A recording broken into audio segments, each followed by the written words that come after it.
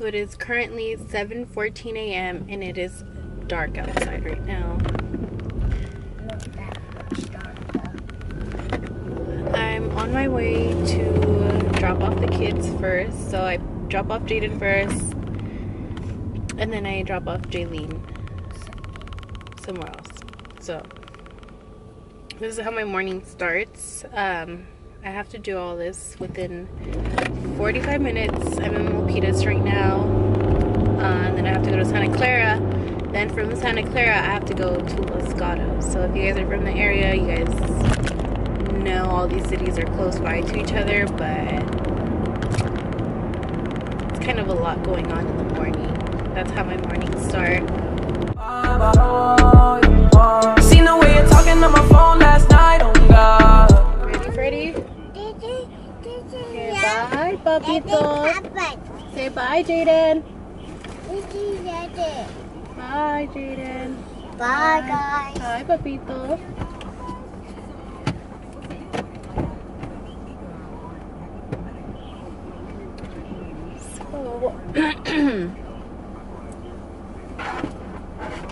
So it's been almost 2 years since I've started the program. I think I started the program January 2017. I mean, I started last year, but I mean, it's already October, November, December, January. So I'm 3 months, you know, out to making this a year. So 2 years, I mean. So yeah, I'm currently still in school. It's hard, guys. Like, it's not as easy as everybody thinks it is. Like, it's just mentally you need to be ready for it. You need to really, you need to be committed, and you need to put your all into it, because you do want to be the best in the field. You know, you want to get a job right away. Okay, so now we're dropping off Jaylene. It is now 7:40. I think this is gonna be the first time I'm late, like for reals. Okay, we're here, mamas. Let's go.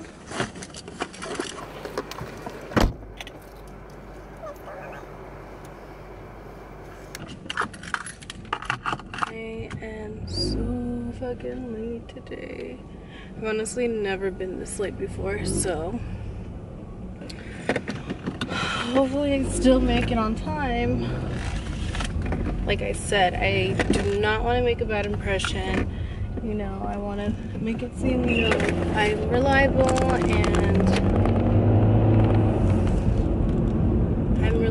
and I'm on time, so I need to be on time. During my internship, I probably won't be able to vlog. I've only been here for like 3 weeks. So yeah, right now I'm in an internship where we do 3D, 4D ultrasounds, and we do like OB, you know, babies, like diagnostics and stuff like that. And he also does gynecology. I'll probably check in with you guys when I'm done here, and that's probably gonna be 12 p.m. So I'll check back in with you guys when I'm out of here. Okay guys, it is now 12:43 and I'm barely leaving. I have to go pick up my kids.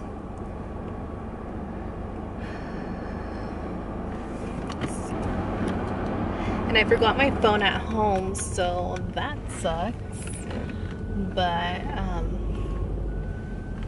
yeah, today was a good day. The morning was a little slow in there, but there is someone else shadowing, so I got a chance to scan them. I got to scan her ovaries and her uterus, and we had 2 OB patients, so I was also able to scan them. this is how my day is. So it's 1:45 and not 1:45, it's 12:45, and I get to go home and chill for a little bit, and then at 5 I'm gonna start heading back to the school so I can get some more practice, because guys, practice makes perfect. You need to get as much scanning time as you can, because it really makes a difference. Say hey guys, I'm back. Say I'm back. You're back. Go mwah. Daddy Shark. Oh, Daddy Shark. Okay, go. Ready? 1, 2, and Daddy Shark. Do do do do do do. How about Jaden Shark? Ready? Danny Shark. Danny Shark. Okay, do Danny Shark now. Ready? 1, 2. Danny Shark. Do do do do do do. And we like to talk about pumpkin patches. That's where it started. And we like to show her, teach her. Okay, she's like a parrot right now, so she repeats everything I say. Everything. Everything.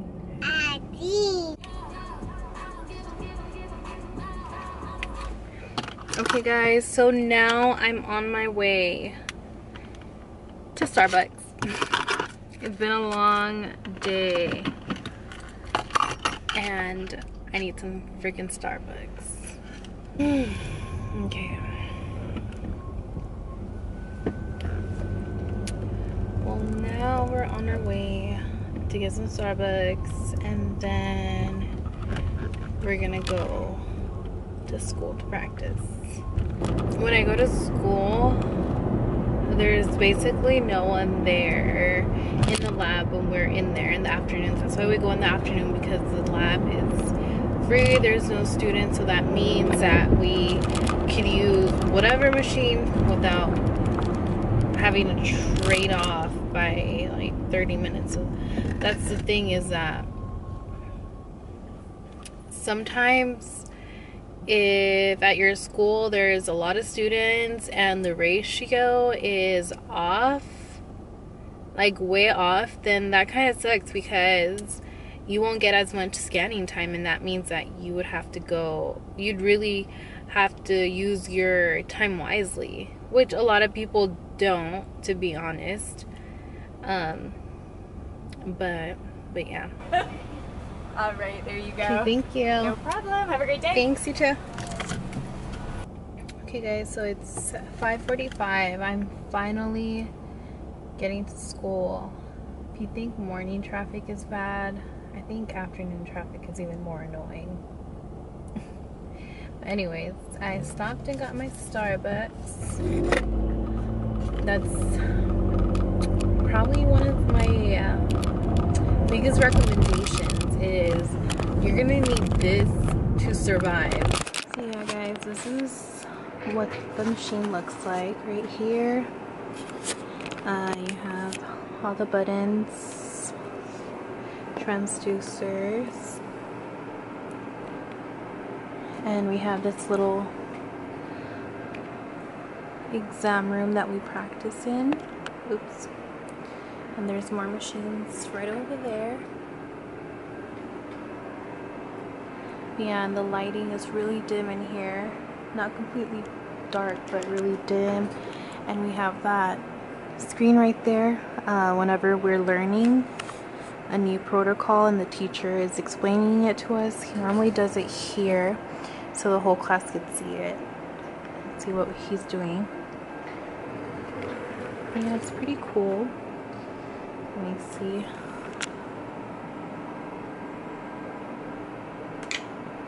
I could pull up some old pictures of mine.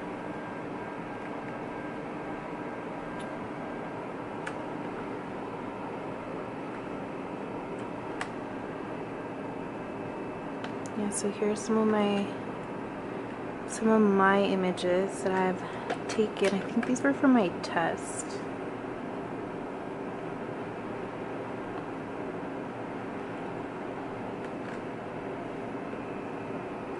A lot of people would think that I was pregnant, when in reality this was in my neck.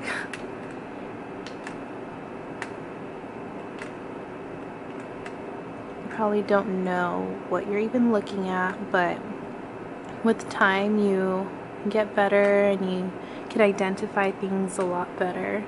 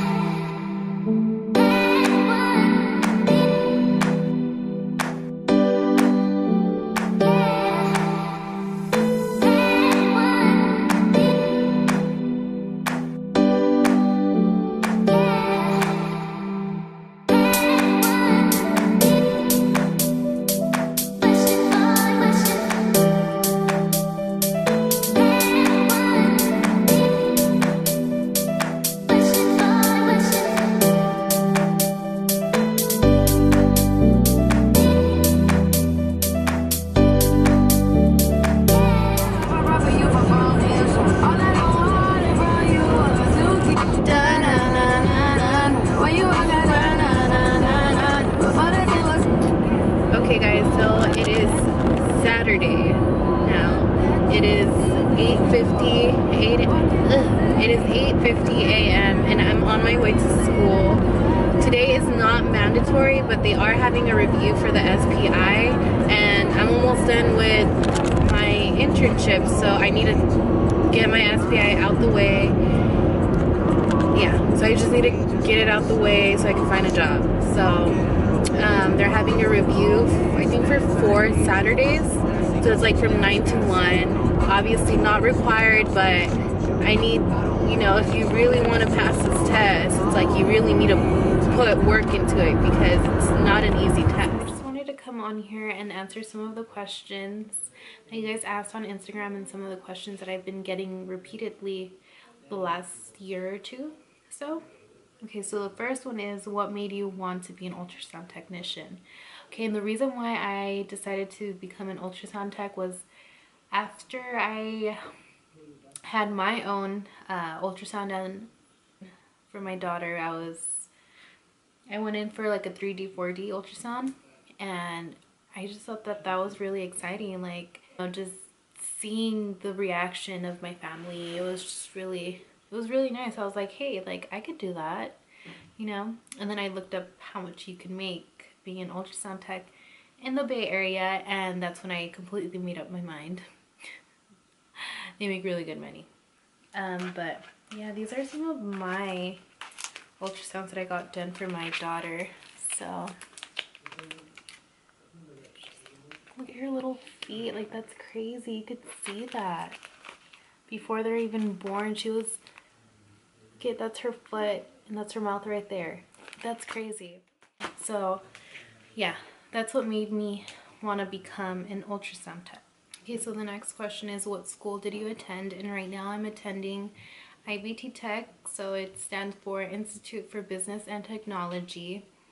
Yeah, there's a lot of schools in the Bay Area. Actually, there's not too many, I lied. You have to do your research and look for schools. Ultrasound tech schools out here in the Bay Area are actually pretty hard to get into, and the waiting lists are ridiculous, like years ridiculous. Like I know that Foothill has like a 5-year waiting list.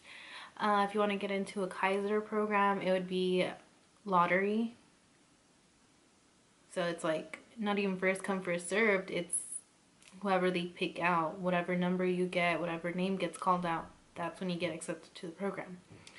And I've heard of like 1 year, 2 years wait for other schools, but it's really expensive too. So that brings me to another question, is how much did your program cost? My program cost about $30,000 in total for the 2 years. I heard that Gurnick's program is actually a little bit more expensive. It's $50,000. So definitely do your research. But yeah, that's about how much it cost. And of course I did the FAFSA and loans to pay for some of it, and when you first start then you pay some more. But most of it was paid. I think I got like $12,000 from FAFSA, and then the rest of it I'm gonna have to pay back in loans. Let's see. Is it possible to work while doing the program? Yes, it is. It's very possible. I made that shit happen.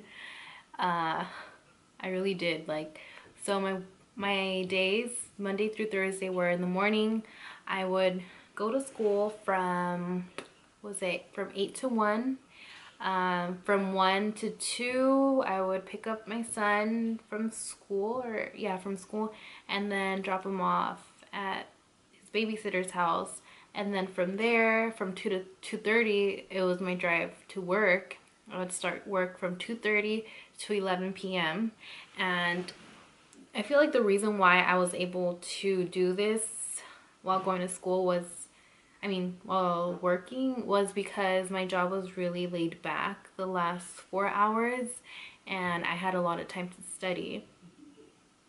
So I worked from 2:30 to 11 p.m. and then school from 8 to 1 p.m. So it's possible, and I have 2 kids, so I did it, you could do it too. Okay, let's see. Another question is, I want to be an ultrasound tech. Any advice? My advice for you would probably be to do your research. Don't just, a lot of people think that you go into ultrasound and it's automatically just for babies. Like, there's a lot of other things you could do with ultrasound, like, lower extremity veins, upper extremity arteries, veins. You could go as far as doing echo in the heart. You could do specialized, like, on the boobs, it's a lot of things that you guys could do, cardiovascular. So just do your research the schools around your area. More advice I would give would be, you really have to be dedicated to this program because it's really intense. Yeah, it's just really intense. There's a lot of studying, there's a lot of tests, there's a lot of medical terminology, physiology. It's not as easy as it sounds. So mentally, you'd really have to go in prepared to study your ass off. And to not have much of a social life either. So that would be my advice, is to really think about it before starting it, because it takes a lot of commitment to do this. But if you really set your mind to it, you could do it. Okay, another question I got was, how do you feel when you got to scan your best friend? And guys, that was like the most, I don't even know how to describe it. It was really exciting, and I just can't believe that I was able to scan my best friend, her baby, like, that's crazy. Like, she's been my best friend for a very long time, and she was there through my pregnancy, and now I was able to be there for her pregnancy and to see her baby. And that's really like a trip, guys. Like, who could say they got to see their baby, their best friend's baby, doing an ultrasound? I'll sit here and wait. Not a lot of people could say that. So that was really exciting, and I'm really happy I got a chance to do that. We both are. So shout out to you for coming in. Okay, and then another DM I recently received was see. So it's someone that wants to become a sonographer. That's like the official term of an ultrasound tech, is a sonographer. So this girl wants to become a sonographer, and she wants to know what classes, programs she should take. Yeah, so so if you have like some GE from a community college, they will take it, because Okay, so you will get your associate's degree out of this program. So of course you have to take general ed classes during this program, but if you have some already done, if you have credits from college, you could transfer those over and they'll accept them. But other than that, you don't really have to go and take certain classes. Everything that you're gonna, all the classes that you need are within this program. So you just have to find an ultrasound program near you. And yeah, that's pretty much all you have to do, and you'll get your associate's degree. From all of the ones that I've seen, you get your associate's, or there's options of getting your bachelor's degree. They didn't have that option at my school, but definitely do your research and, you know, look for anything. Look for the best school out there, because this is your future, you know. So yeah. But yeah, in general, let's see what other questions I get asked. I get asked, how do I like it? Do I really like it? Like, my honest opinion about the program is that I feel like my school was, the school that I'm attending is the program is a little new. So I feel like it wasn't as organized as I feel like other programs are, or that it is now that I'm done. All the new students have more of an organized program and protocols to go through. So I mean, a lot of people, including myself, think that we were kind of like their test dummies, you know. But you know, I got it done. Me and my friends got it done, and you know, we're finally done. But that's why I'm saying, you really do your research. That's one thing I would have changed, is I would have done more research on schools around my area. But you know, I'm happy. I learned a lot, and hopefully I'll be getting a job soon. Another thing is that these programs are normally not like your typical community college or university like schedules. And what I mean by this is that they're year-round. So that means you don't get summers off, you don't get spring break, you don't get Veterans Day, Columbus Day, any of those days off. The only time that we really did get off was, I think, Christmas. It was the 2 weeks, the week between Christmas and New Year's. That was it. All the other like major holidays, like 4th of July and stuff like that, we wouldn't go into class. We didn't have school. The school was closed, but we would still have to make up those days on a Friday to make up for those days, because those were included in our modules. So that's how we would go off. So we have, every class is a module, so that would be 4 weeks would be equal to one module. So we would have, so the classes that I took were, let's see, like the main courses were, okay, so we had to do 3 weeks of, not 3 weeks, 3 modules of, what is it, physics, 3 modules of physics, 3 modules of abdomen, 3 modules of vascular, and 2 modules of OBGYN. And then the rest was basically like general ed and human anatomy. You know, that's part of it. And what's the other one? Medical terminology. You need to know a lot of medical terminology when you go into this. You learn a lot about the human body. 'Cause of course, if you're scanning someone's body, you need to know where everything is. So I had a little trouble with that because I never really learned about it like in depth like I did at school. So I had trouble with that, but you know, so I said, you guys, it's gonna require a lot of studying. Yeah, this is gonna turn into a little series on my journey of becoming an ultrasound technician, actual working one. So yeah, I'll keep you guys updated. Don't forget to like and subscribe, and I'll see you guys on my next video. Bye. On my phone last night, oh God. Do it on my jet, let's keep this pride.